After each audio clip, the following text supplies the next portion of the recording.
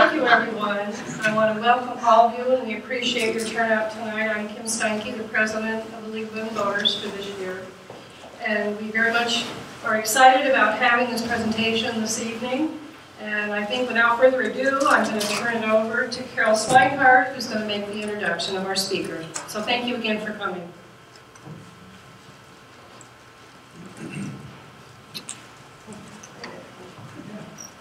Okay, we have with us tonight Peter Sinclair. We're delighted to have you here and to have the Nature Center co-sponsoring this with us. Peter is an independent videographer specializing in climate change and renewable energy. According to Wikipedia, he is an environmental activist. In August of 2013, he was awarded the Herbert Munzel Award for Environmental Activism. He's been a participant in the Dark Snow Project, which I'm guessing you may learn about tonight. He's a monthly contributor to the Yale University Climate Connection, wherein he makes those videos that you can access online. I'm going to read you the titles of a few of the recent ones. In April, there was Should a Green Deal Include Nuclear Power? In June, What Caused This Year's Bizarre Winter and Spring Weather in the U.S. Heartland? And in October, this very month, Wind turbines are the new normal in some rural Michigan counties. And so here's Peter.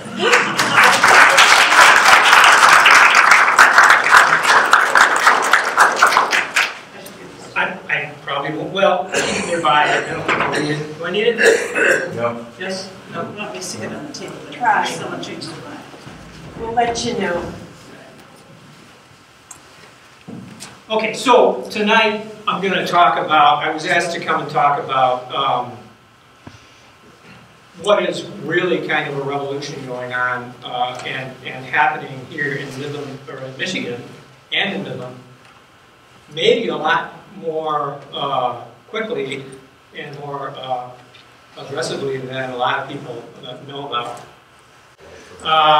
Yeah, a little bit more about me. I'm a lifelong Midlander. I've been a videographer for the last dozen years or so, specializing in energy and environment.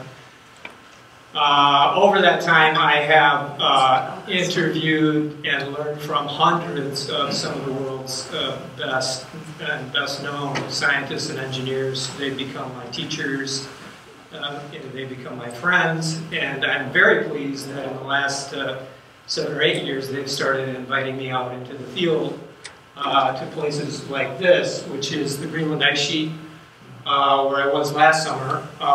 This summer is the first in the last 7 years that I haven't been on an ice sheet with scientists somewhere. That's where we were camping there. You can see this is all bare rock that was recently uncovered by melting ice. I camped up here, which was a mistake because I broke my ribs getting up there.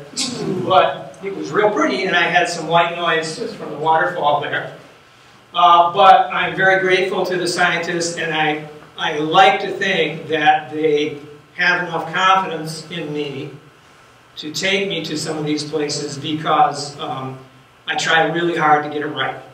And tonight I'm going to talk about energy and the way we produce energy, and I'm going to try to bring that same commitment to getting it right to that topic as well. So yeah, that's all part of Dark Snow Project, which is an international scientific team, and we can talk more about that later. So about a year ago, I was standing in the rain over in Coe Township, Isabella County, watching one of the last wind turbines go up there at a big development, which is, for the moment, Michigan's largest wind development. You've seen these turbines if you've driven down by Mount Pleasant. Very interesting project because these folks in Coe Township and Pine River Township have been watching for almost a decade now the experience of the folks in Breckenridge, where we've had a pretty good-sized wind development now for that period of time. And having looked at it pretty carefully, these folks decided that looks pretty good. We'd like to do that too. And so they went ahead, and just to the north of them in Isabella County, folks there have gone ahead, and they've got what will be the largest development just permitted and starting to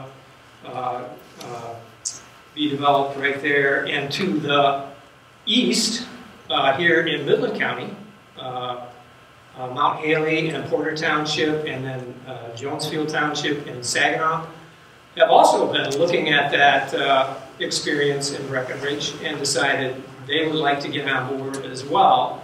And this is very encouraging, because people, when they are exposed to renewable energy, they see the benefits that are happening in the communities. They find out that some of the negative stuff that they hear is not true. And so mid-Michigan is becoming kind of a hotbed for wind energy and increasingly solar. I was just up in Hope Township last week, where they have permitted a 20-acre solar farm that will be going in up there in the Eatonville area. We're getting a huge development in Shiawassee, another one in Eaton County that I was just getting advised about the other day. And so you're going to see a lot more solar. So I'm going to talk about both wind and solar. Most of the numbers that we have in Michigan are about wind, but there's certain things that are common to both of them.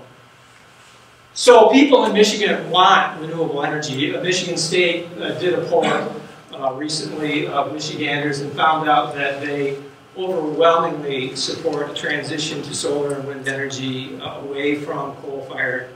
And Michigan has been primarily powered by coal-fired energy over the last few decades. 86% favor wind, 5% opposes wind, about 90+% favor solar.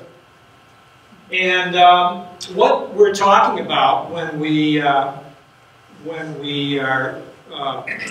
imagining a grid that is powered by renewable energy is something fundamentally different than what we're used to. You can think of the traditional electric grid that we've had for the last 100 years like a bicycle wheel.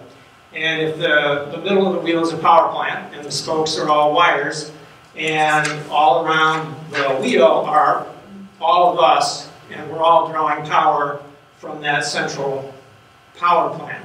And that's more or less the way things have gone for 100 years. But now we're moving to something different, something that looks more like a spider's web. It's intentionally looking more like the internet. So instead of like one or a small number of power plants and the rest of us all kind of dependent on them, we have like a network that is going to have first hundreds, then thousands, then hundreds of thousands, and maybe eventually millions of little nodes, each capable of generating, transmitting, and storing energy, much like the internet transmits and stores and creates information. So I had a very interesting experience about a month ago. I was invited by one of the state's large utilities to come sit at a table and listen to the CEO of the other large utility in the state, Patty Poppy, gave a talk right over here at the Great Hall. And some of you that are old-time Midland residents might remember that about 40 years ago there was kind of a controversy in the town in regard to consumers' energy and energy choices that we were going to make. And I learned a whole lot from that. And I was actually listening to the CEO of Consumers talk, and it seemed to me that she'd been cribbing off my notes. And this was a pretty interesting experience. And I'm going to talk about that some more, but I want you to hear just a little slice of her talk. She's talking about the transition that our major utilities are starting to finally get and really integrate into their thinking and why they're thinking the way they are just in the last few years. You know, post-World War II, electric demand was at a huge steep incline. Farms were being electrified, factories were coming online, that we were fueling this great economy of Michigan. And we needed to build plants as fast as humanly possible. And the reliable, affordable fuel that was available widely was coal. And it did its job. It created the economy that's been so prosperous here in Michigan. But the formula has changed now. Demand flat at best, and if we do our job, it might even decline. The per capita demand is definitely declining. So we support growth in Michigan and Michigan's prosperity, but the actual per capita usage can go down as buildings are more efficient, lighting's more efficient, HVAC's more efficient. We all know that. So given that, we have the opportunity of a generation to determine with what will replace these big central station baseload power plants. We will replace them with modular renewables because it's smarter. Let me show you why. If you don't have certainty in your demand curve, you don't want to take a big bet and overbuild a big power plant. And actually, without the increasing demand, that's just a cost that we would all bear. We go through a very technical modeling exercise to say, based on future worlds and projections that we have, what are the resources that this technical model says is the best thing for customers long term. And when we offered in natural gas units and we offered in solar and wind and what we would call load management resources, which are virtual power plants, you see the model, which is all it's driven towards is picking the least cost option for customers. And what the capital cost projections that we see for or have forecasted for renewables, especially solar, the model really loved picking that type of resource. It was the most economic choice for customers, along with these energy efficiency programs as well. And so if we can modularly add renewables, and we can modularly add those renewables to match demand more timely. At the right time, we can add the supply we need, 2 megawatts at a time. If we're going to build a gas plant, it's going to be 1,000 megawatts. That's the minimum, efficient size. In the past, you would see that natural gas has been extremely competitive in the resource that you would want to select. But when you start competing and you see cost declines on these renewable resources, you now see them being chosen over these long-term natural gas units. And so that's the way we used to have to think about it. We don't have to think about it that way now. We can add these modular renewables and tackle energy waste. Everybody get that? Does that make sense? Yes. Yes. The decline in demand. Yeah. I mean, I see it, with current, domestic infrastructure. There's more and more of us are driving electric cars, getting rid of our gas dryers, getting rid of our gas stoves, getting rid of our gas water heaters. I think demand's going to go up. Actually, it will depend on when we choose to charge those electric cars, okay? Because that's what we call a flexible load. And we'll talk a little bit more about that. That's a really great question. But basically, that smart spiderweb grid of the future is going to be generating electricity 24 hours a day. And the time of day when you're most likely to be not driving your car, it happens to be the time of day when wind tends to blow more strongly and there is less demand on other parts of the grid. So moving demand around like that, it sort of gives you what they call a virtual power plant. So again, this is a more intelligent grid. It's a different way of thinking about things, and it takes some time to wrap your mind around it. So Scientific American says wind energy is one of the cheapest sources of electricity and getting cheaper. I will show you what the elite experts in energy industry are looking at in terms of costs for new generation. This comes from an international accounting firm called Lazard. And this is sort of the gold standard of electrical generation cost. This is what the people on Wall Street, big investors, look at. And just to help you see it a little bit better, these are costs of new generation, unsubsidized. Here's wind, which is cheaper is this way, more expensive is this way. Okay, so you can see that in 2018, wind is coming in as the cheapest, is a range. Solar coming up fast on the outside. Gas is still compelling and competitive in many areas, but it is coming under a lot of competition. So for the last decade or so, this competition between wind and gas has been the big story, the one that everybody's talking about, wind or gas. And that led me to one of the most inspired headlines ever on my blog, Will Gas Be Wind or Wind Pass Gas? I'm trying to have fun. So I want to show you a short mishmash of news reports here. You're going to see a Reuters news agency report that talks about the economics of both wind and solar. You're going to see some corporate executives here. You're going to see some economics reporters that you may be familiar with. You're going to see Andrew Liveris. This was recorded when he was still CEO of Dow. And you'll see the young lady from Consumers Energy, Joyce Wazowski. And you'll also see a gentleman from the energy ministry in Germany. So I'll just let this speak for itself. From Walmart to General Motors, the titans of business are becoming some of the biggest buyers of renewable energy, such as wind and solar power.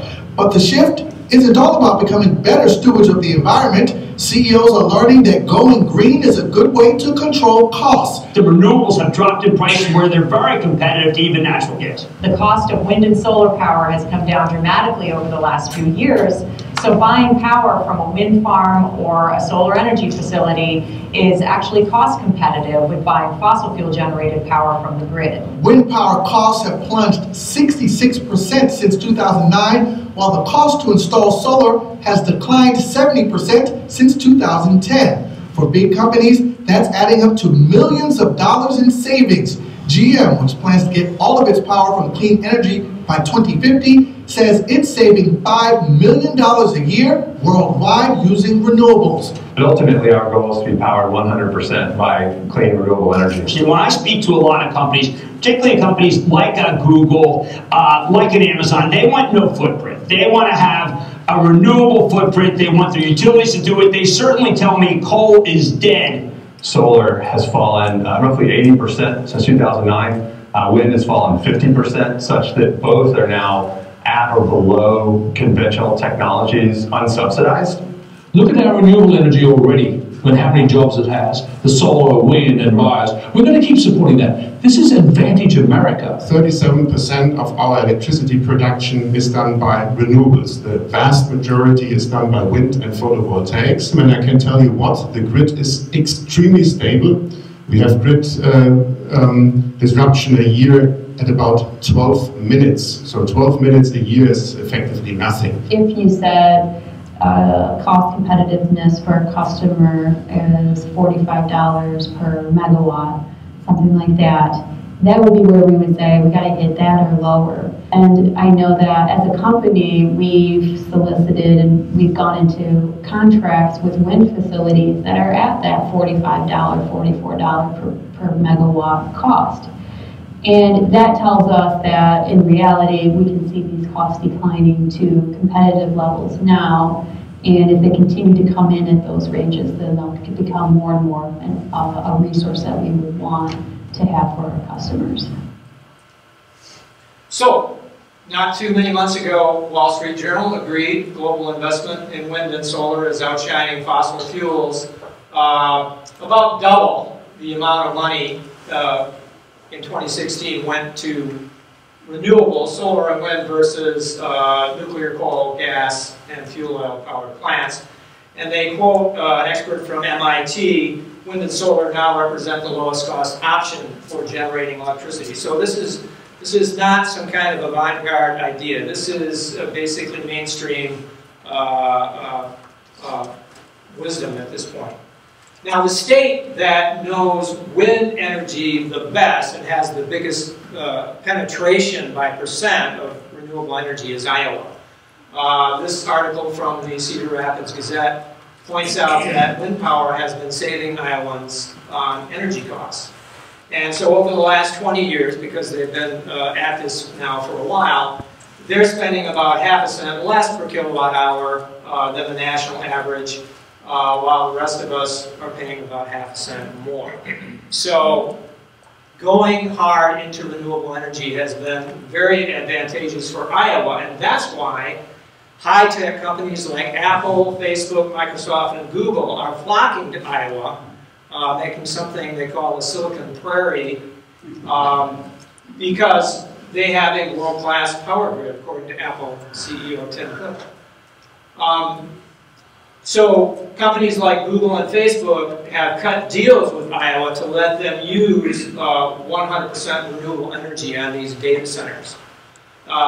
We're actually starting to see this happen in Michigan as well. There's a big company called Switch, and they built this data center down by Grand Rapids. A data center is kind of where the internet lives. If you've seen that commercial about the Microsoft cloud, it's not a cloud, it's a data center. It's a building that's full of computers and hard drives that uses a tremendous amount of electricity, and it needs a very, very specifically high quality of electricity. This particular company, when they were scouting for a location, first question was, can you get us the power we need? Second question was, can you get us 100% renewable power? Because if you can't, they weren't interested. So because we had a robust wind industry here in Michigan, we were able to cut that deal with them. So they came and they brought the largest single outside capital investment in the history of the state of Michigan, $5 billion and 1,000 jobs. So the point that I make over and over again to people around the state is when we are talking about the jobs for renewable energy, we're not just talking about solar installers or wind energy technicians. We're talking about jobs at mainstream companies. Companies like General Motors, who has 100% renewable goal, Ford and Dow that have very aggressive renewable energy goals, companies like Switch that have 100% renewable energy goal, Google, Yahoo, Facebook. These are companies that simply won't come to your area or won't grow in your area if you don't have renewable energy to offer them, because that is their blueprint going forward. That is the way they see themselves, because they are advanced science-based companies. That's what they want to be in the future. Dow Chemical has a very advanced purchase of wind energy and solar energy. They are now powering their Freeport, Texas manufacturing site entirely on wind. It's the largest complex of its kind in the Western Hemisphere, so it's a crown jewel in their portfolio, now powered entirely by wind. According to the press release, they are going that way. And remember, they chose wind over gas in Texas, right? In part because they said it would give them a long-term competitive advantage, because it's a hedge against power price volatility. Power price volatility. Well, I've been following the price of gas, and I think it's going to be a topic of an upcoming video because it's very interesting right now. The price of gas is very competitive right now, but it can only go up. And all more so because we're now starting to export gas. Gas 15 years ago was not something you could really send overseas. There wasn't any kind of a pipeline to send it overseas. But now, we have these giant compressed liquefied gas tankers that can send gas all over the world. So that means people like us in America are now competing against consumers in places like Japan, where they pay 3 times as much for gas as we do here. So for a number of reasons, we expect the price of gas to go up. But wind, you can sign a 15 to 20-year contract and know exactly what your price is going to be 2 decades in the future, and bean counters love that. And it gives you a competitive advantage because you know that you're not going to have to spend extra money on fuel, and that frees up resources for doing all the good things that companies like to do, like hire people and make stuff. So what we're seeing in places like Texas, because they have a lot of wind and increasingly a lot of solar there, and so much of it, in fact, that it's getting ahead of our grid. Our grid is rapidly approaching third world status, obsolescence, because much of it was built 50, 60, 70 years ago.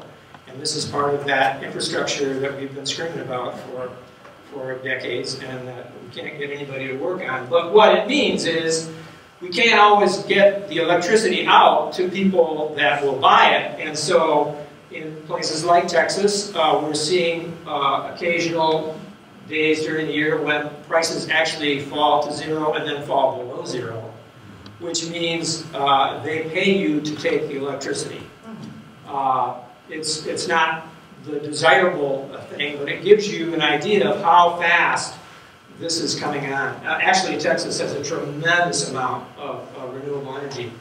Same situation in Germany. They are also trying to build out their transmission grid, but even so, prices are dipping below 0 in Germany. One utility has a creative solution in San Antonio. They have nighttime special, save the dishwashing and laundry until after 9 o'clock. The electricity is free because the wind blows hard in Texas at night. So, Motley Fool says the transition is happening because utilities see the economics as simply too good to pass up. So, AEP, this is a planning document for AEP, which is a big utility in the eastern United States that I've started doing a little bit of consulting for. So their plan for the next dozen years or so is a lot of solar, a lot of wind, a little bit of gas. And that is pretty much what you see across the board in utilities, and it's moving more and more every month in the direction of the solar and wind. So, speaking of solar, solar is exploding. The curve is a little bit behind the wind curve, but many people say that the growth is going to be explosive and mind-blowing in the coming decade. We're seeing it. We're starting to see it here in Michigan. Many areas are starting to see it, and it's really a question of lawmakers and regulators trying to catch up with the technology, which is moving so fast. Germany, of course, is well known for their pioneering ventures in solar energy. They've done a lot of it. And so there's been a lot of Germany bashing from the usual suspects.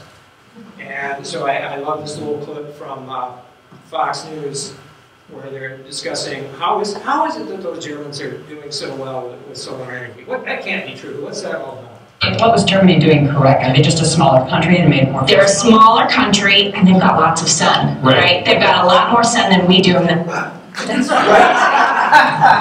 So I do.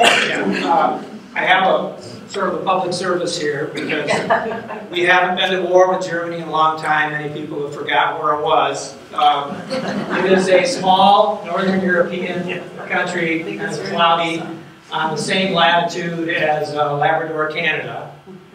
And if you look at the actual solar resource across the United States, this is from the National Renewable Energy Lab, red is really good, yellow is pretty damn good, green is still darn good, blue maybe not so great. This is Germany. Okay.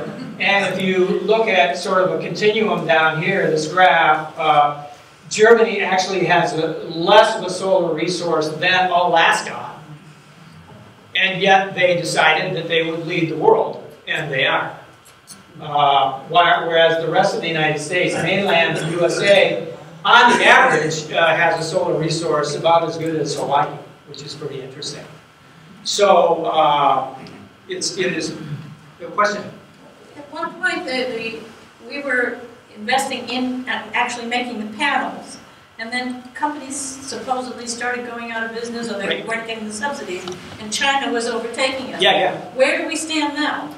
Well, China makes a lot of things really cheap.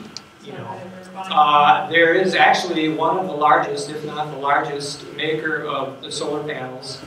It's still in the United States. First Solar is based in Ohio. They do a little bit of manufacturing in Michigan. And of course, Hemlock Semiconductor, right down the road here, makes the raw material that goes into not just solar panels, but computer chips and polycrystalline silicon.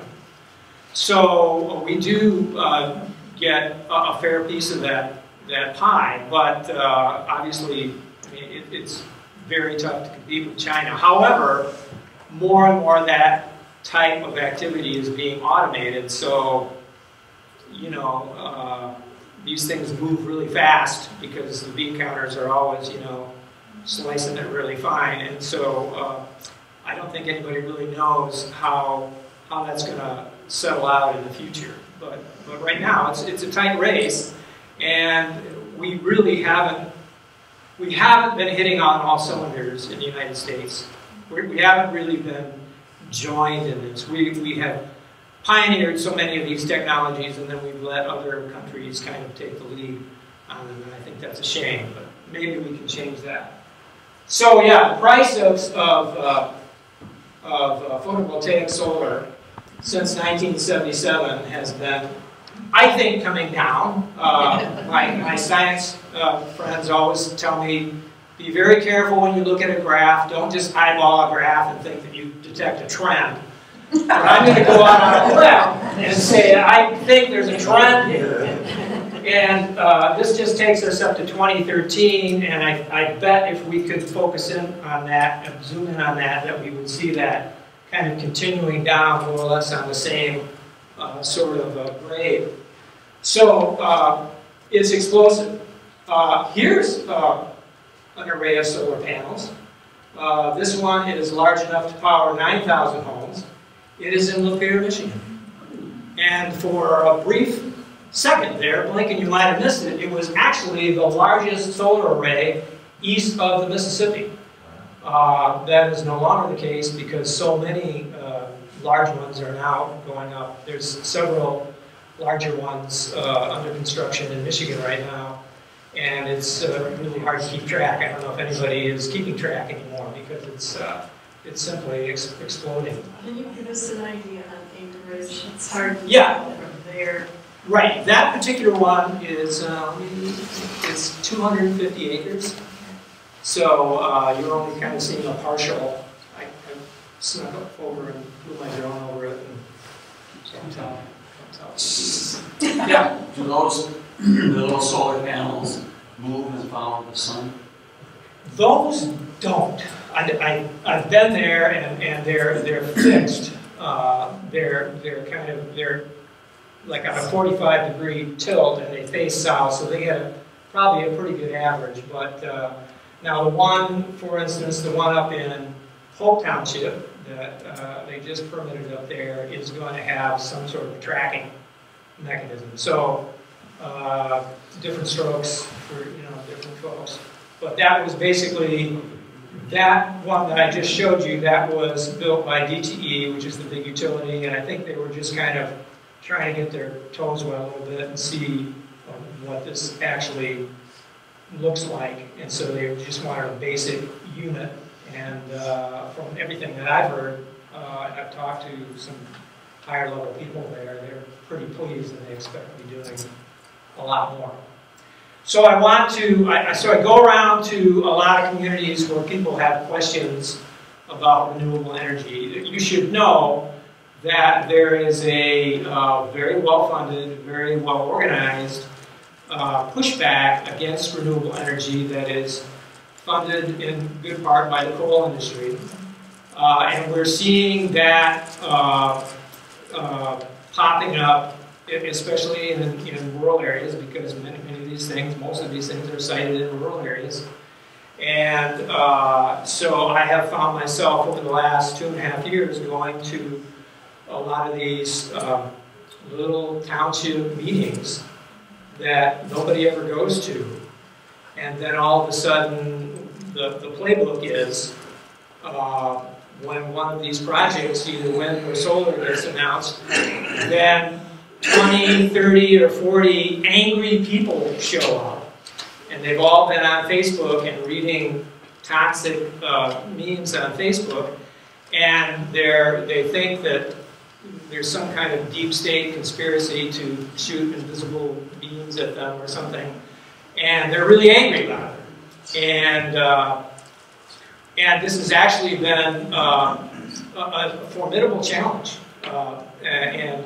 Actually, I've managed to convince 9 or 10 solar and wind developers now that they need help with communication, and we're starting to do some pretty good pushback. But this is one of the questions that comes up a lot in these discussions, of course. What happens when the wind stops or the sun goes down, Mr. Smart Dad Scientist? Wind and solar are widely known as sort of intermittent. We call them intermittent energy, meaning sometimes they're here, sometimes they're not. Okay, fair enough, but the dirty little secret that power engineers have known for a century is that all power sources are intermittent, and you can't build any kind of a power plant unless you show regulators what you're going to do if the thing breaks. Because anything mechanical is going to go down from time to time, or have to be refueled or maintained or something. So I'll give you an example. This is Perry Nuclear Plant, which is on the shore of Lake Erie, and a little paper there in, I can't remember the name of the town in Ohio, but anyway, they were covering a milestone for the Perry Nuclear Plant last April because they refueled, which is something you have to do with a nuclear plant every 18 months or so, and it takes 4 to 6 weeks. So they shut down the nuclear plant, and they had a 27-day shutdown, which was the record. It was their shortest refueling ever in their history. So it meant that 1,200 megawatts, which is a lot of power, had to come off the grid for 4 weeks while they were refueling. And the lights didn't go off in Ohio because we know how to do this. We have a grid and we balance things out. We have different generators all feeding into the grid. And particularly with this, because it's a planned shutdown, everybody knew it was going to happen, and they just moved right through it. Now, they got it rolling again, but 3 months later, in July, there was some kind of a little glitch, a turbine trip, I think is what they call it, and they shut down unexpectedly on July 27th, and as of this report on July 31st was still not back up. So that's a case of 1,200 megawatts going offline in an instant, totally unexpectedly, okay? Which is something that would not happen with renewable energy, for instance. And just totally by the by, Ohio is kind of an interesting case right now because they just approved $1 billion in financial subsidies for not just Ohio nuclear plants, but also they're going to subsidize coal plants in Ohio, and they're taking away some of the incentives for renewable energy. So Ohio right now has about one of the worst energy policies in the country. It's literally the worst of all worlds. And there are good arguments for keeping nuclear plants, especially existing nuclear plants, in operation, and I'm sympathetic to that. But subsidizing nuclear and subsidizing coal, it seems like shooting yourself in the foot a couple of different ways. So anyway, for a coal plant, we expect it to be down about 44 days a year. A nuclear plant, about 36 days a year. Of course, we have that refueling every 17 months. For, say, 100 wind turbines, you might expect 1 or 2 of them to be down at any one time. Okay, and the rest of them, of course, as long as the wind blowing, they're still running. The challenge you have with a conventional plant is that it can be cooking along and suddenly go offline in the blink of an eye. And that is the challenge for engineers. But it's a challenge we've been meeting for a century. With, say, a wind or solar facility, what you have is a slow, gradual, kind of variable power that is, and this is very important, predictable. We know when the sun's coming up, we know when it's going down, we know when the weather's going to be cloudy, we know when there's going to be wind, and we know with a pretty good degree of accuracy several days in advance. So this is a graph that comes from France in December of 2011. And what you're going to see here is a prediction for the wind resource over the course, I think this is the course of a month. And then you're going to see, you'll see the prediction, and then you're going to see what actually happened. Okay? So there's the prediction, like 24 hours in advance, and there's the actual. Okay? So your engineers, we would argue that the biggest variable for the engineers is not the resource. They know exactly what the resource is going to be, and they know how to move things around. The biggest variable is what's the demand going to be. You know, if it's the Super Bowl, I don't think they have the Super Bowl in France, but famous story about halftime at Super Bowl, and everybody turns on the microwave or something. That's the hard part. So.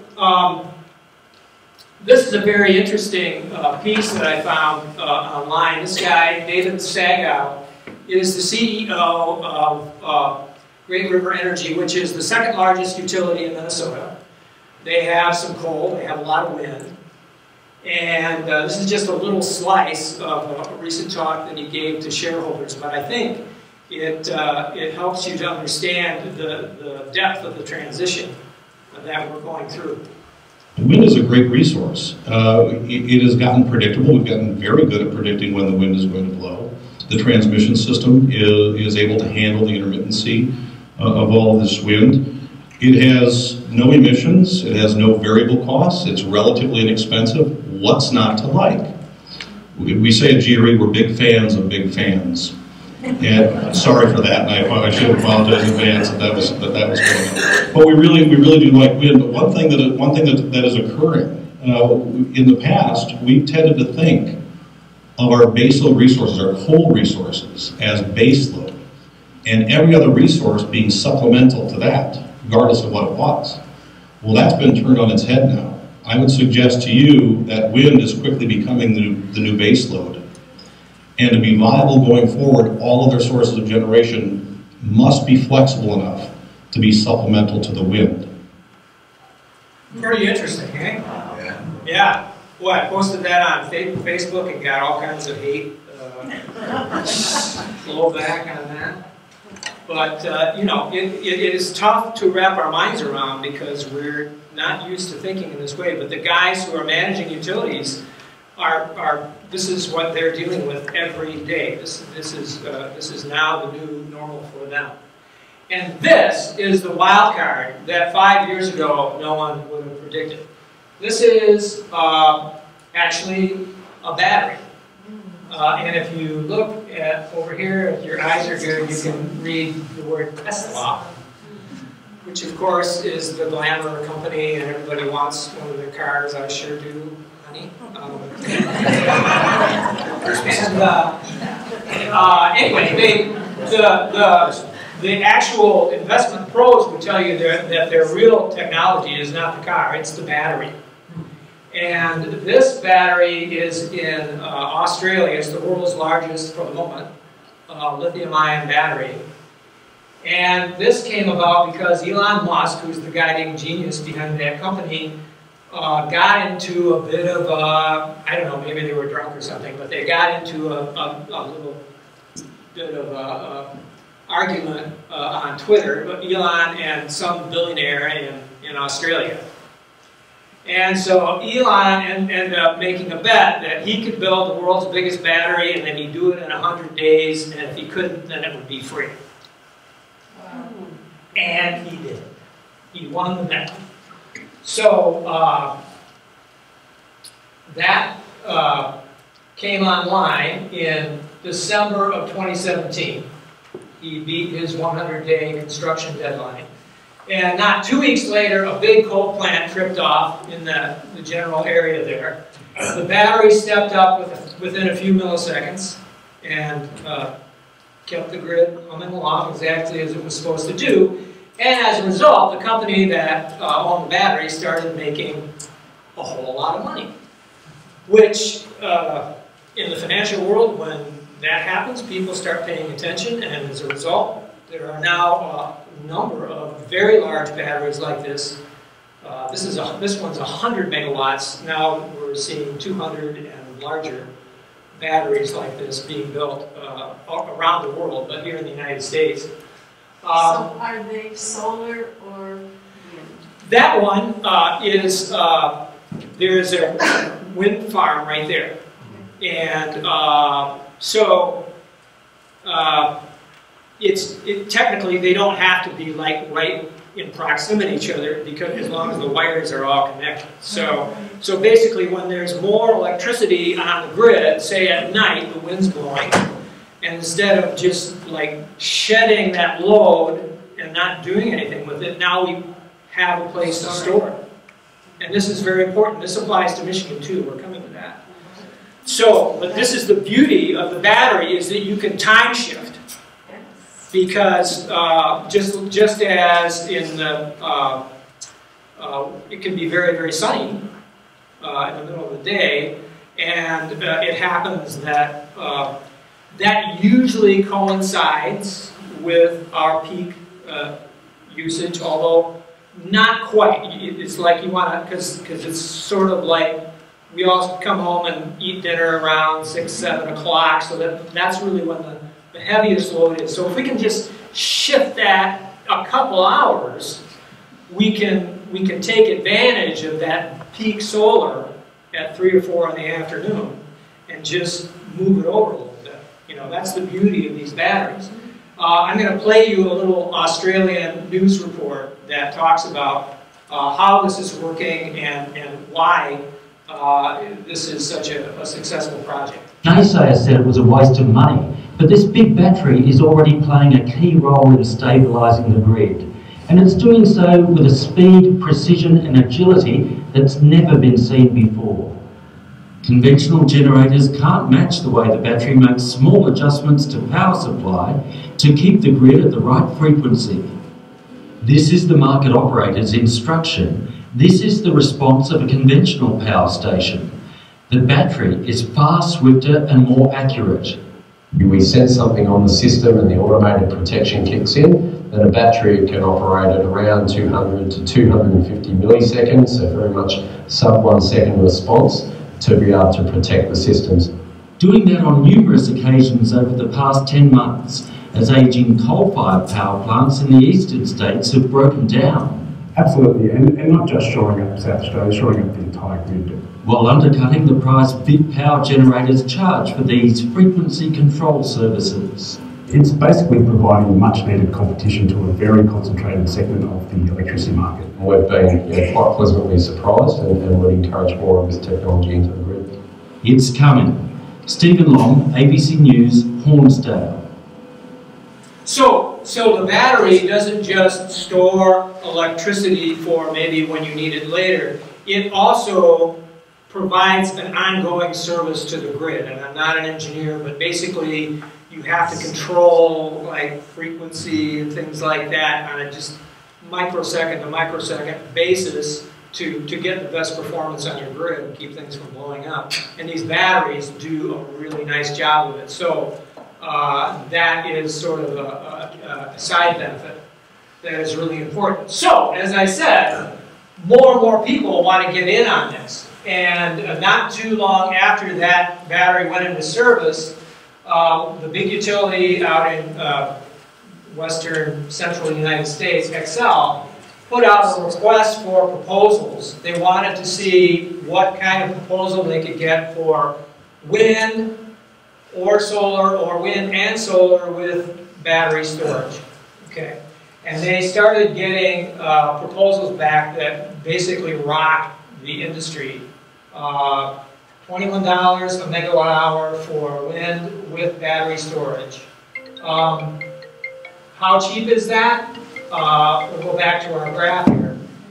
Wind in 2018 came in as the cheapest new source of generation at a range between $29 and $56 a megawatt hour. So the proposals that Xcel is now getting are for $21 a megawatt hour with storage. Okay? So this is why they call it a disruptive technology. It's disruptive. It's like the internet. It's just going to blow things up. Okay? And that's why utilities like DTE and Consumers Energy are not just making these changes because they're nice people, although they're nice people. They're doing it because they want to survive. And they know that if they don't change, if they don't pivot really hard, it's like trying to turn the Titanic. They have the wheel completely cranked right now. And they're hoping that they can make the turn in time before this kind of disruption takes them right off the map. And if you don't believe that that kind of disruption is possible, next time you talk to a millennial, ask them what a Kodak is. Am I right? Things happen fast. So Wall Street Journal says, agrees, big batteries are taking a bite out of the market, lower cost than traditional generation. This is spectacular. Bloomberg New Energy Finance reported about 6 months ago, the levelized cost for lithium-ion batteries has now fallen 35% since the first half of 2018. So in like, what, a year? It fell 35%. Disruptive. Disruptive. And so batteries co-located with solar and wind projects starting to compete in many markets without subsidy for the provision of, here's the magic words, dispatchable power. Dispatchable means power when I want it 24/7. Yes? Is there enough lithium in the world? Good question. I think the answer is yes. But, and we're going to talk more about that. This is a question that comes up because lithium is something that has to be mined. It's a dirty process. But we're all walking around with lithium-ion batteries. So we're going to be using them for a while, and we better insist that the companies that we buy lithium-ion batteries from do a good job in sourcing that and making sure that you know, we don't make a problem where we don't need to make one. Okay, but don't think that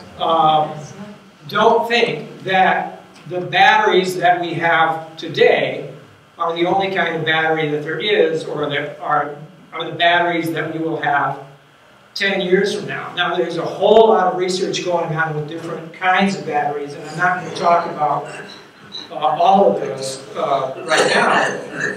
What's interesting for us here in Michigan is that we already have, and have had for 40 years, one of the world's largest batteries right here on our doorstep.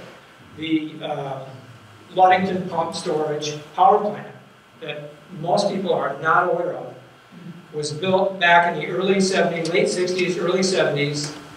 It was actually supposed to run in tandem with the Midland nuclear plant and one of the Fermi plants down south, because the nuclear plants you can't ramp them down. When the demand goes down, you can't bring them down because you break them.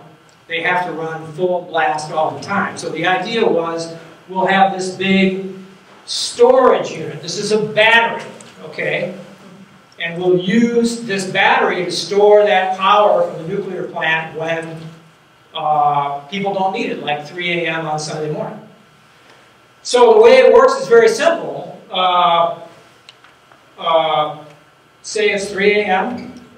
And your nuclear plant is going, or the wind is blowing, and you don't have a lot of demand. You use that electricity to pump water out of Lake Michigan up into this big lake.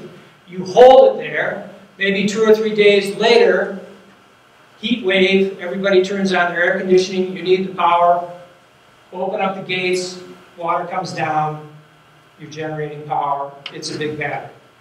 But I'm going to let Patty Poppy explain how that fits in their new scheme of things. Ludington Pump Storage is the great engineering marvel, one of the great engineering marvels of the world. It is the 4th largest battery in the world. It has 6 units. I don't know how familiar you are, if you've ever visited, but you should, because it's gorgeous. It's the most gorgeous power plant in the world. On the banks of Lake Michigan, pumps water up into a 27 billion gallon reservoir, and we have the 6 largest motors in the world. Each unit has a 500,000 horsepower motor. Those 6 largest motors in the world pump the water up. They power the pumps that take the water up into the reservoir. And then when we need the power, those motors rotate and reverse generate electricity. 2,200 megawatts of carbon-free, emission-free, clean, pure Michigan power. Today, we fill the reservoir once a day. But when we have fully deployed those 5 and then 6,000 megawatts of solar, we'll have excess power in the day. California is dealing with this, and they're concerned about what do you do with extra power in the daytime. In Arizona these days, between the hours of 11 a.m. and 2 p.m., we get negatively priced electricity from California. There's so much solar being produced in California, they can't use it all. They push it to Arizona during those hours and pay our utilities to take it off the grid. And guess what we're going to do with it? We're going to pump and fill the reservoir at Ludington. And then we're going to use that reservoir to serve the peak load. And then at night, our wind farms generating extra electricity will also then refill the pond, and we're going to get to refill that pond twice a day because of the upgrade we've done on those motors. That is exciting. That doubles the capacity of that battery for the service of people of Michigan and the inclusion then in our clean energy plan. So, and there are other plans too there, because good news, bad news. The bad news is we don't have a national approach to dealing with renewable energy. The good news is all 50 states, each one has a different plan that they're trying, and every utility has a different approach to how they're doing it. In Vermont,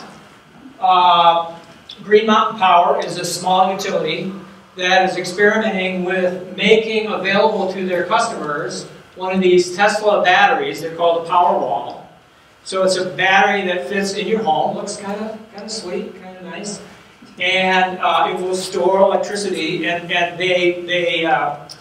make it available to you for a $1,500 one-time fee or $15 a month, which is a great deal because they're about a $7,000 or $8,000 unit. So basically, you can have it for almost nothing. The only catch is, when they need the power, they get to take a certain percentage out of your unit. They won't leave you high and dry, but they get to move power around. Okay, and now we're starting to think about that. Remember the spider web, the network? This is that. And think ahead 5 years, because in 5 years you won't have to be buying a power wall, because you may very well have an electric car in your garage of about the same or greater capacity, and that will be plugged in and can become part of the network. And the big auto companies who were fighting this idea up until just not too long ago have now decided, yeah, they like this idea, and they think that the batteries they're putting in cars will be capable of providing this kind of service.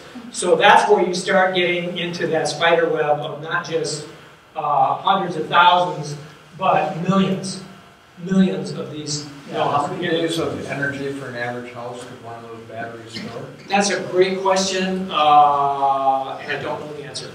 I'm gonna.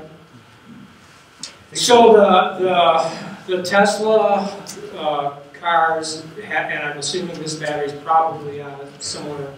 You know, you've got maybe 30 kilowatt hours or something like that, 30 to 50. That's a guess, but I think it's in that range. So, you know, it would run your house for maybe a half a day, depending on how much dry you're putting this on, you know. So anyway,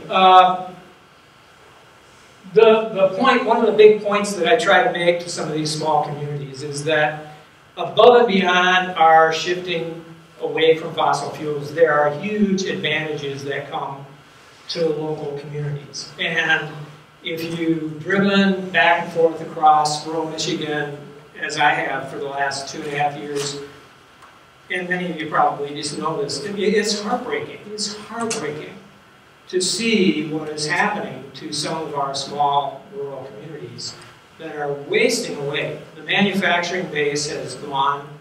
It's no wonder that we have an opioid crisis that we do. And this is not just Michigan, but across the whole Midwest.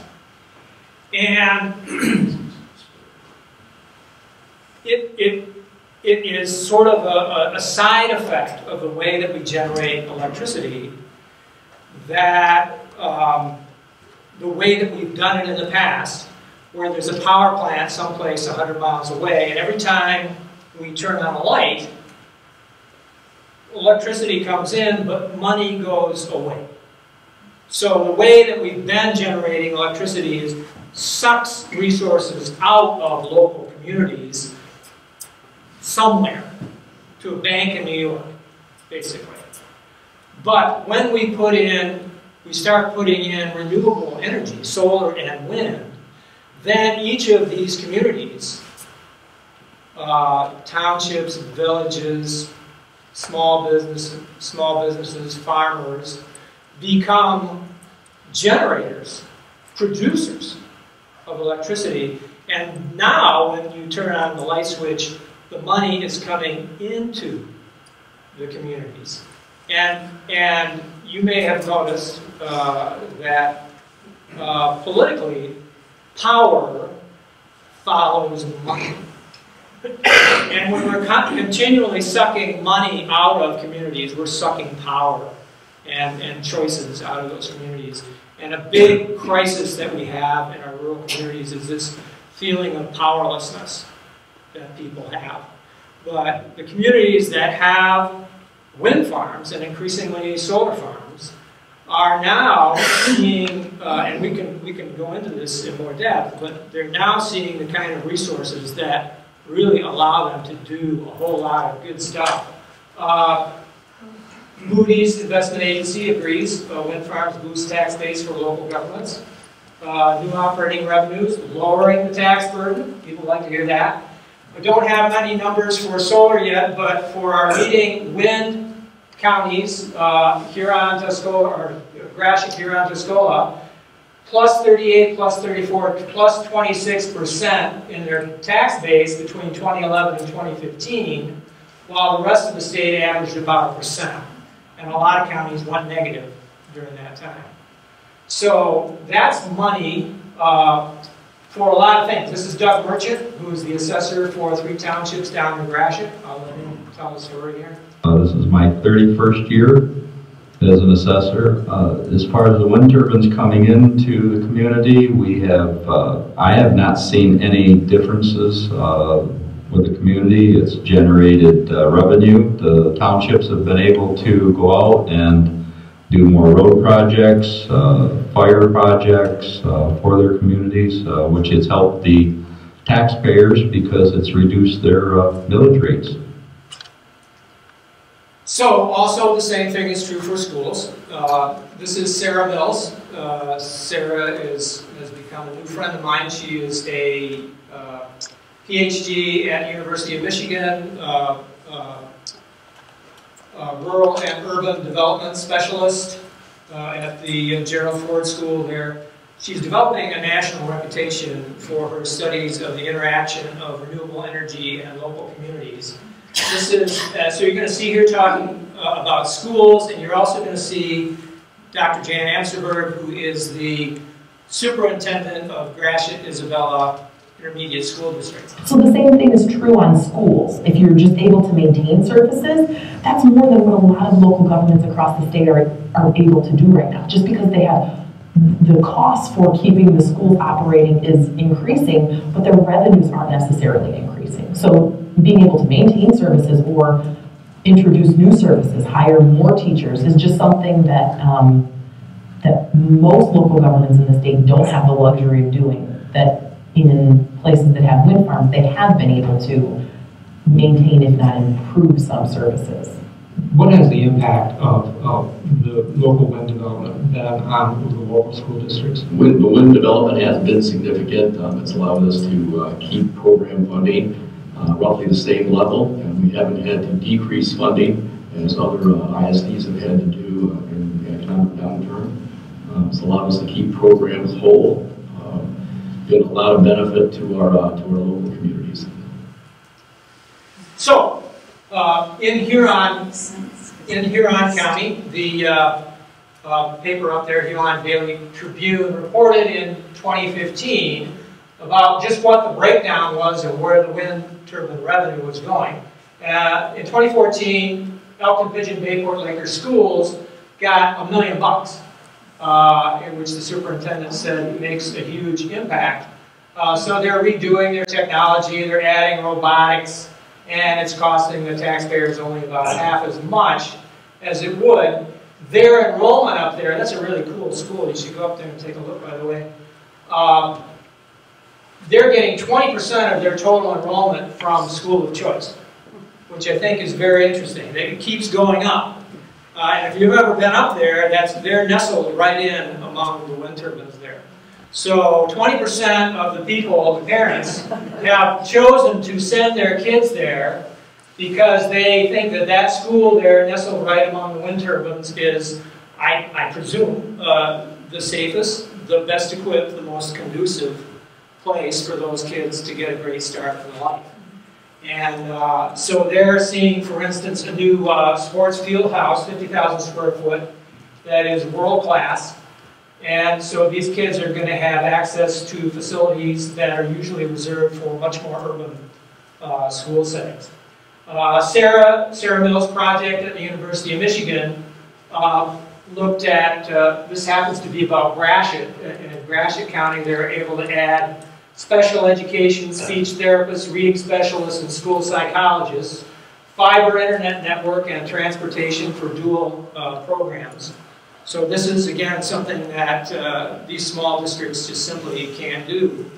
And so over time, we expect that this is going to have an impact on the kids. And indeed, we're now starting to get some numbers. The Toledo Blade reported on a community in Paulding, Ohio, Paulding County, Ohio, where they've had wind turbines now for a long enough time that a generation of kids has come through the schools. And they're seeing a higher percentage of students graduating, more scored in advanced and accelerated categories since revenue from the wind terms started coming in. The superintendent says he's hired 18 additional staffers, mostly for special needs and intervention. and they got almost $1 million in the last fiscal year. So that's pretty impressive, and it means that wind turbines are actually making kids smarter. But I'm serious, because as we burn, when we burn stuff, when we burn coal and oil and gas, we're putting toxins in the air that lead to delayed development, to brain damage, and to increased dementia. So burning fossil fuels makes us stupid. Renewable energy makes us smarter. And same story from LaSalle, Illinois. Wind farms giving schools a boost. Not a lot of new businesses coming in, maintaining and programs and enriching education is great. It's helping them with some of the best buildings and grounds in the area. And so, that network, yes? I have a question to clarify. Sure. The money for the schools, for instance, they get more money because having the wind farm there increases the property value, or they also save money by having electricity coming from the wind farm directly? No. No. It's part of their tax base. So and that's actually, you're touching on a really great thing, because it's not as obvious as it should be. But basically, the money, say for Midland Public Schools, there's a millage in Midland, and we all pay into it. And what happens to that money is that it goes to Lansing, and then they divide it all up into equal parts, and it comes back. So in that case, you know, say a wind turbine would not do you a whole lot of good. But it's these intermediate school districts, which roughly correspond, but not exactly, to the county lines. They have their own separate millage, and that millage stays local. And so that's extra money that allows creative community leaders to move it around and apply it to areas where they need it. Yes? In Michigan, what that money does more than anything, like they said, is buildings and grounds, because if you get more money, the state just gives you less as far as everyday. Right. But the capital improvements, and when you have money to do your buildings and maintain your buildings, then your general fund money can go to education. Bingo, that's right.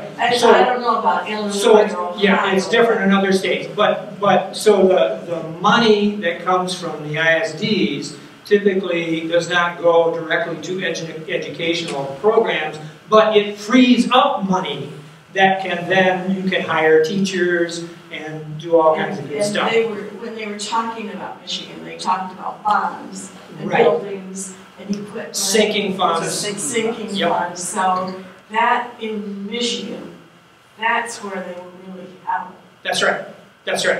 And that's what we're seeing, you know. Yeah. So, and this is the message that we're trying to get out. And there's people out there that are lying about this, that I've had to confront, and it's amazing.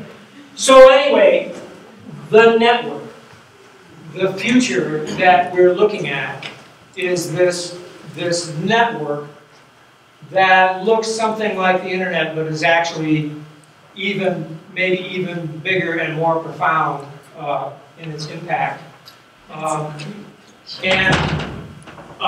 give you an idea of how a power engineer looks at this, I got this from the Renewable Energy Lab in Colorado. So here's two maps of the United States, and we're looking at wind resource here, solar resource here, okay? So we're starting at night, so there's no solar resource, got it? Now there tends to be a little bit more wind at night, so that you're seeing that here. And I'm going to start moving, and I want you to look at this, and I want you to think about, okay, wind turbines, solar panels, batteries, good transmission, moving it around. So watch, here's the wind coming up, here comes the sun, wind goes down, sun goes down, the wind comes up. Wind goes down, the sun comes up. Are we starting to get this? This is where the pump storage and the lithium ion and the car batteries and the increasing network of energy transmission and storage starts to make it possible to have a grid that is based on sun and wind and not a whole lot else. And not that far in the future. The guys that I have talked to from this lab say just 15, 20 years ago, it was hard to see how you could get much more than 20% of renewable onto your grid. It just couldn't quite make the technological leap for how you would do it. Now they're saying we can see our way clear to 70, 80, maybe even 90%.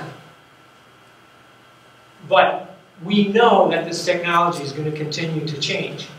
You know, we're pretty sure we can get to 80, 90% right now with the technology we have today. But this is an ongoing disruption that we're in the middle of. And I'm going to leave you with, this is a recording that I made at Isabella County Planning Commission last January. The Planning Commission was meeting to vote on a special use permit for what will be the largest wind farm in the state, almost 400 megawatts, which is ginormous for a wind farm. And they had a lot of people there, a lot of people from the community showed up in support, a few to boo.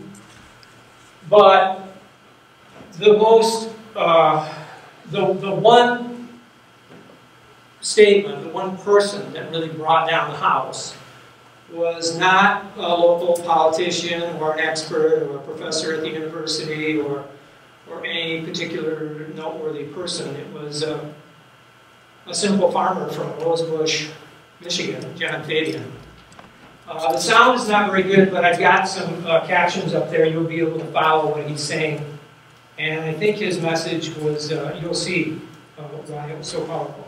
Hello, my name is John Fabian, 6531 East Renewable, Rosebush, and my family is in support of this, and probably for a different reason than anybody in this room.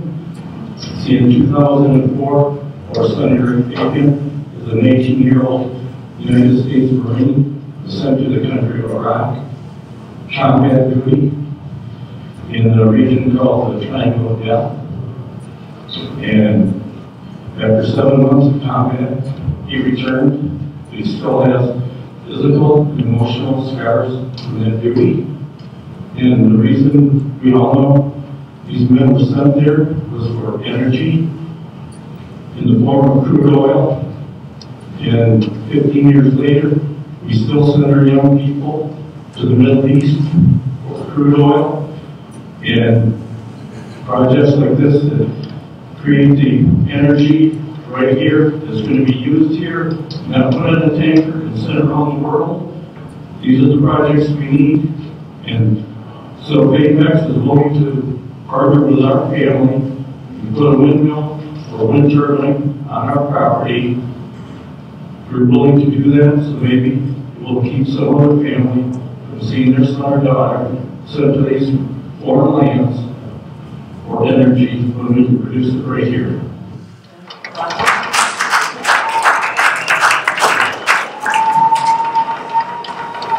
So,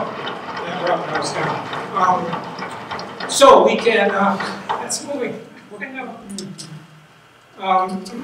So we can have more Q&A. We can, I've got other resources that I can pull out if anybody wants to discuss them. Yeah, go ahead. Birds and the bats.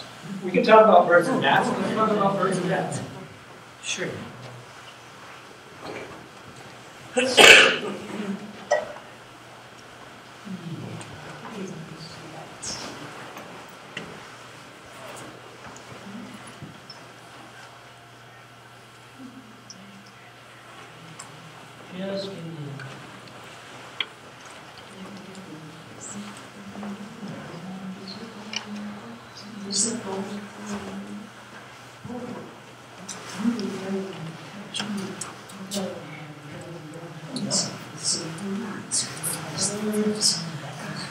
Okay, so I talked to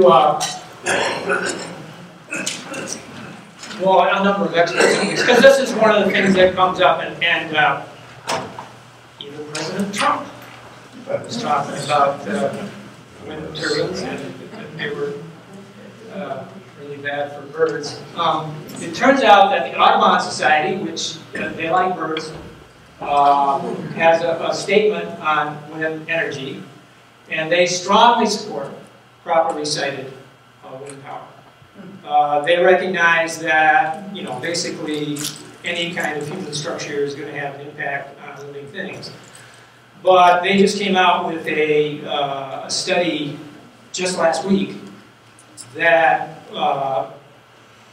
has a rather dire scenario for birds going forward if global temperatures continue to rise, even to 1.5 degrees above pre-industrial. They're looking at something like, I think it's 2/3 of the species at risk of extinction. Not just killing individuals, but extinct species. And that's something like half of the species in Michigan are at risk. Gary George is the expert on this issue. I talked to him at a meeting a few months ago. It's Gary George. I'm the Renewable Energy Director for our National Audubon Society.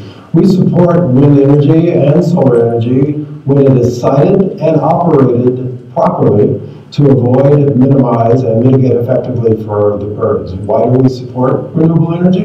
314 species of birds are seriously threatened to lose their breeding or wintering ranges by 2020, 2050, or 2080. Depending on 3 different emission scenarios. Well, we're not doing so good reducing our emissions. We need to reduce them faster. And one of the ways to do that is renewable energy when it's properly sited. So we support renewable energy, including wind energy.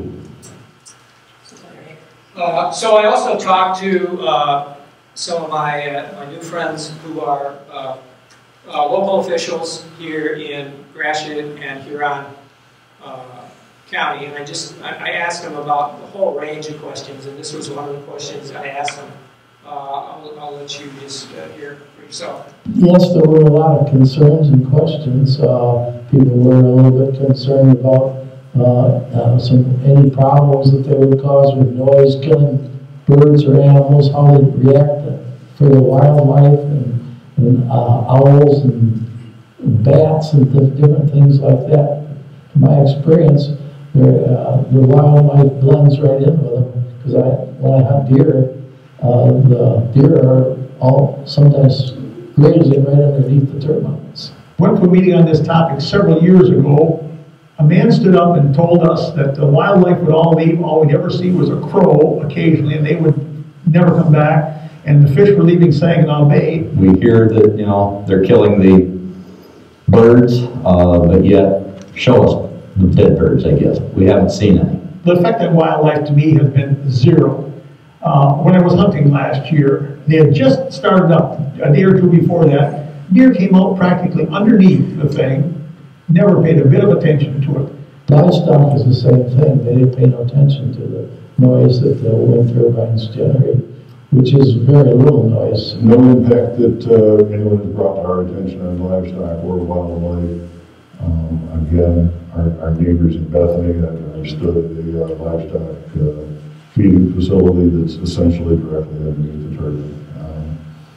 The guy that owns the land, owns the kennel, leases the turbines, but no complaints. He's doubled the size of his cattle operation since that turbine went up 8 years ago.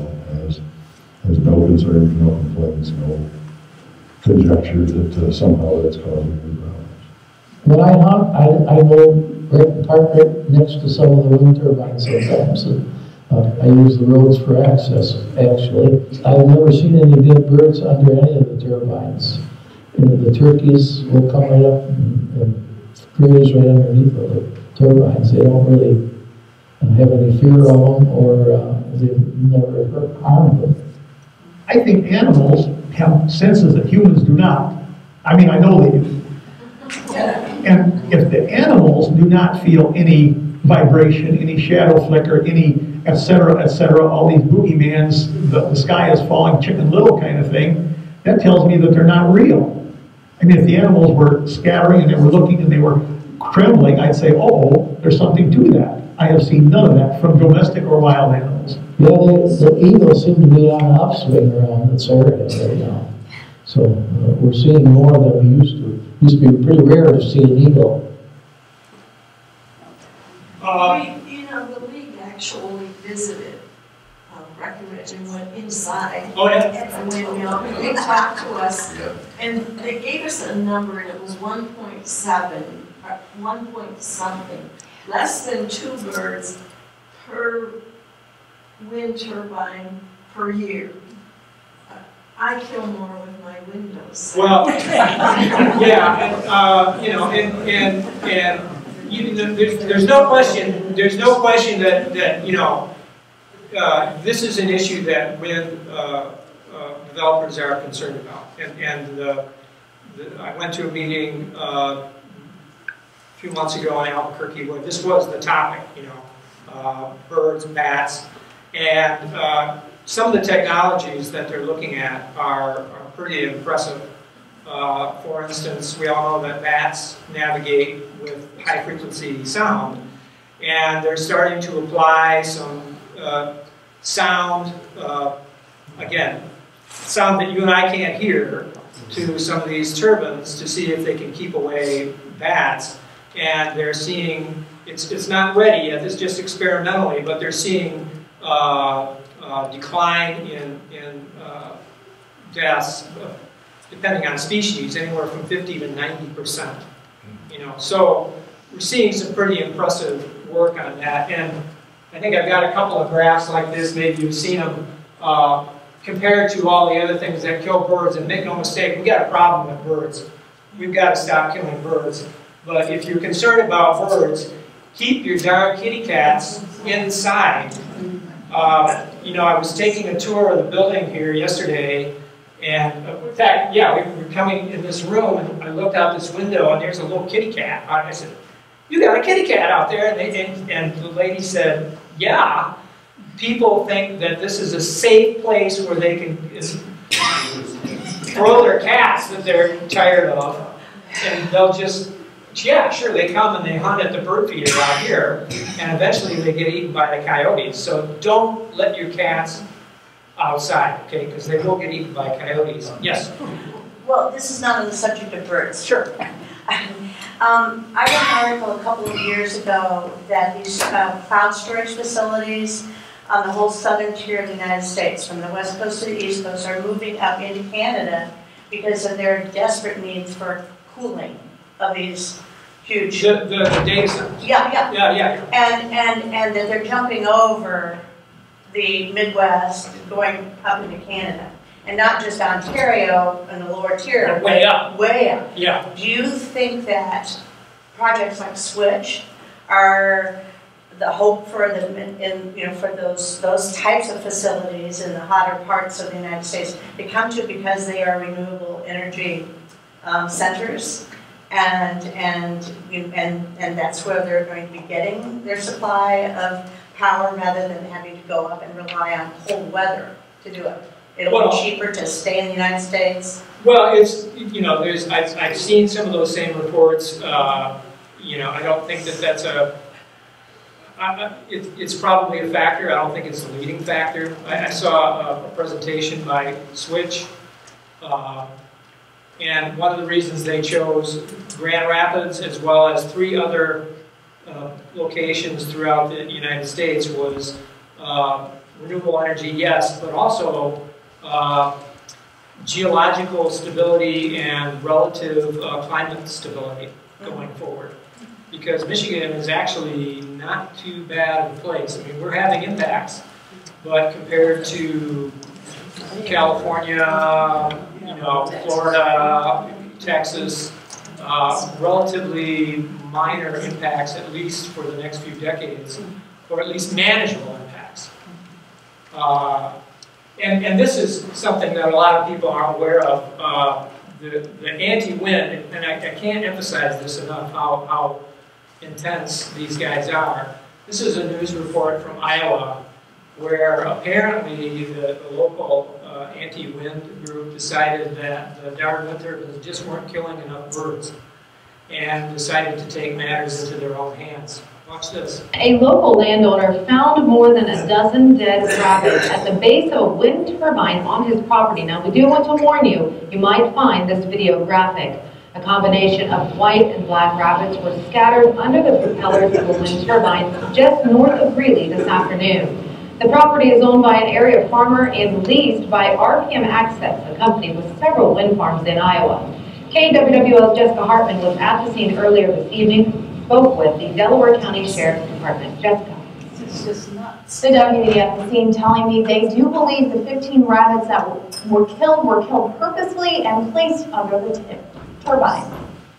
15 rabbits with shiny white and black coats, their lifeless bodies scattered through the freshly harvested field, directly under the swift-moving propellers of a wind turbine.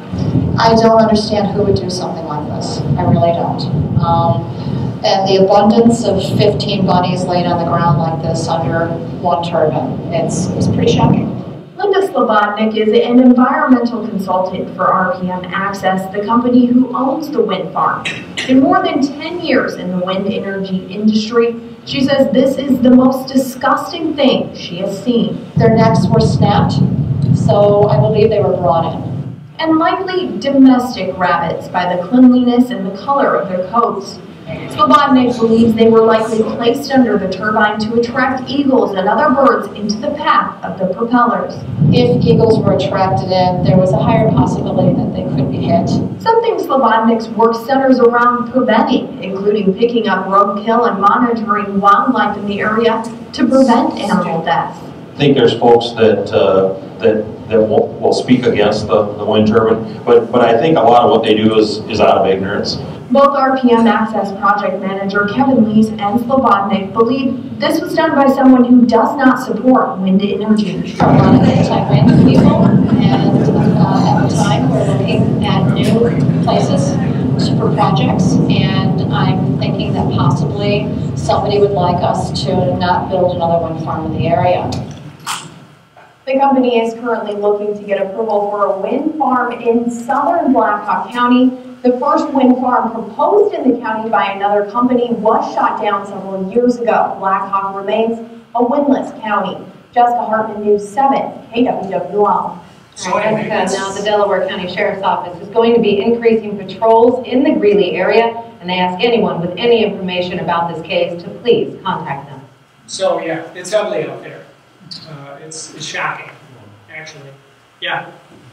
Peter, when we switch on the lights, I'm not sure what the mix is, how much is gas and how much is wind and solar and everything.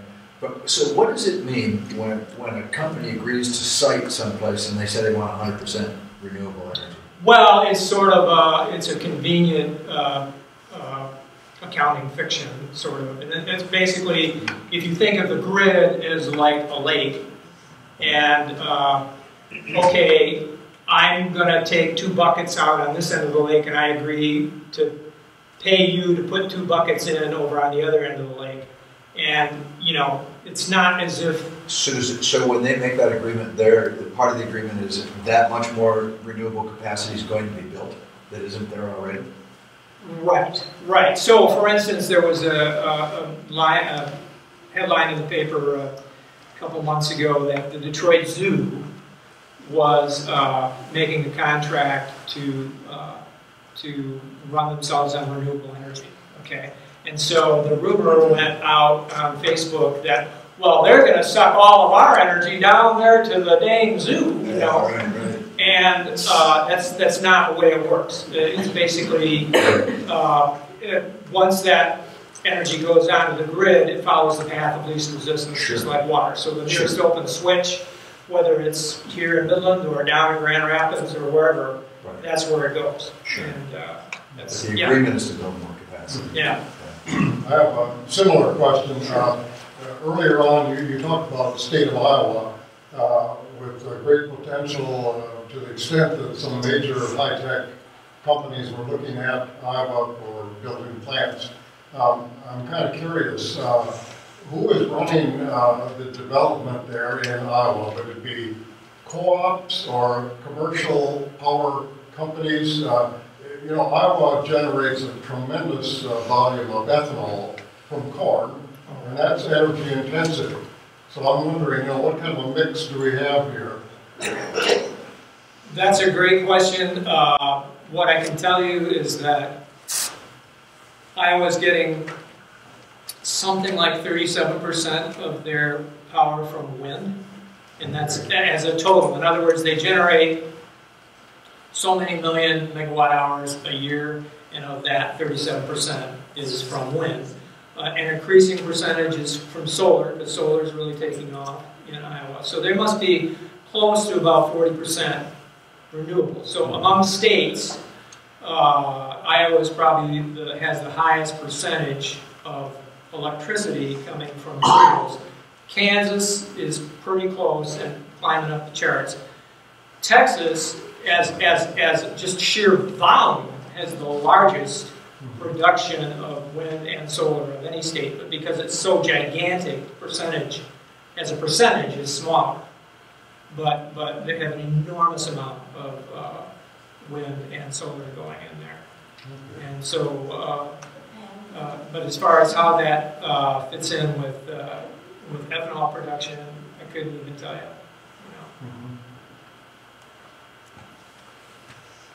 Yes? Are you familiar with the commuter parking lot at Michigan State University near their golf course? I'm not. The whole parking lot has solar panels over every parking position. It's a gigantic parking lot. Right.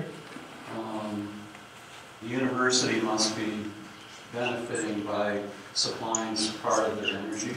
I would think, and I would hope that we're going to see more of that. Right now, Michigan's in kind of a funny position regulatory-wise because we haven't been quite as friendly for smaller developments like that, say for a college or a business or even for a home, to have solar panels and then be able to sell that back on the grid at a favorable rate. Okay, and the argument that the utilities make is, look, we got to maintain this grid. We need to get a fair, what we consider a fair payback, and we'd rather build these big arrays, these big wind and solar farms, because we think the economies of scale are really compelling. My own personal opinion is that the logic of the technology, particularly as batteries get cheaper and cheaper and cheaper, is going to push us in the direction of more and more of that kind of development, at say university scale or business scale or even like home or small business scale. I think that's coming, but we might be 5 or 10 years away from figuring it all out from the regulatory and political side of things. The northeastern states are much more supportive of funding people for that. New Jersey is a leader, Vermont is a leader, California, of course, Colorado, and I think that just like everything else, that some of the states get out ahead and they kind of lead the charge. So I'm just, from my standpoint, is anybody that's got the resources and the technical know-how to deploy renewable energy at scale, I'm there. I'm all for them, And I think the more that we push and get it out there, the more people get familiar with it, the more lawmakers kind of feel comfortable with it. We're going to see, eventually somebody's going to figure out the formula. I don't think anybody says, here's a state or there's a state that has the magic formula, but the technology keeps changing and evolving, and maybe in a decade I think we're going to see something that looks, once we get a critical mass of electric cars on the road and stuff like that, I think, just there's going to be a huge momentum in that direction. Peter, thank you. One more question, or no? Anybody? I think we want to say thank you very much for being here.